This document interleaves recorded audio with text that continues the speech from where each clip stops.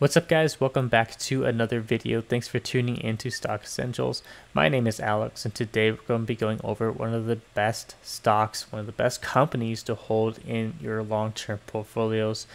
This is personally one of my favorite stocks, and there is very good reason for it. Apple is a huge company. They have a market cap of $2.34 trillion with a nice PE ratio at 31. And the good news is this is a quarterly paying dividend stock. Although the dividend yield isn't that high, it does pay out a dividend, which is a great added bonus compared to other companies, especially other FANG companies that are not paying out dividends, such as Facebook, Google.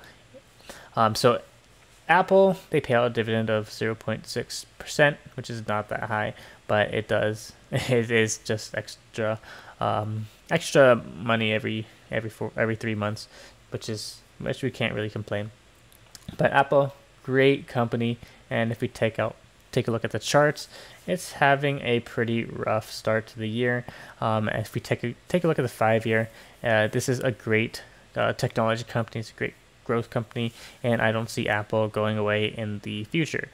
There's a lot of loyal customers who constantly buy the Apple brand compared to other brands, and they just have a massive loyal following. So Apple, they always continue to innovate. They have some new technology coming out, like the Apple Watches, the iPads, new phones. They're constantly innovating, constantly coming out with new products, and in the long term, they're also planning on releasing an electric vehicle, which is kind of insane.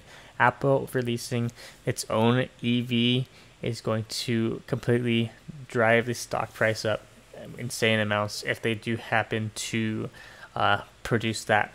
So Apple, great long-term stock. I'm holding shares in my Robinhood portfolio as well as my Roth IRA with Vanguard. So Apple is a great hold and is one of my favorite stocks. But if we take a look at the options summary, Apple has a ton of flow for call options. As we can see, 200 million calls and only 11 million placed into puts. So people are very bullish on the stock, and that's a very good sign for a lot of Apple investors. Apple has been in this consolidation phase for quite a while now, and it's due for a breakout as it's about to retest its all-time highs, which is around $145. So if you take a look at the options chain, there's actually a lot of people buying short-term options due to all this bullish flow, which can be a pretty good play. So the dominant strikes are going to be the 130 strike, and it's going to be expiring July 23rd as well as July 16th. So a lot of people are buying a lot of short-term options. They think in the short term it's definitely going to have a lot of bullish flow. So a lot of people are buying some call options that are 2 to 3 weeks out, which can be a good play.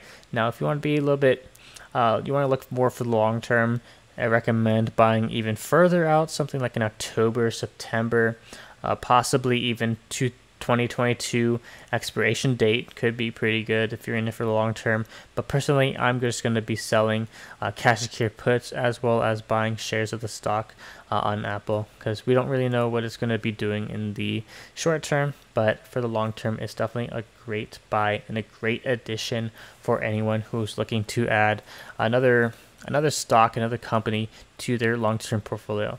Now, of course, I always recommend ETFs in your long-term portfolios, but if you have enough in ETFs, Apple could be a good stock if you're looking to put individual stocks into your long-term portfolios, because they also pay out a quarterly dividend, which is a nice added bonus. So that's about it for this video. If it helped in any way, please leave a like, comment down below if you want to see more good long-term picks, and of course subscribe if you're new to the channel. It helps out a lot. Thanks for watching.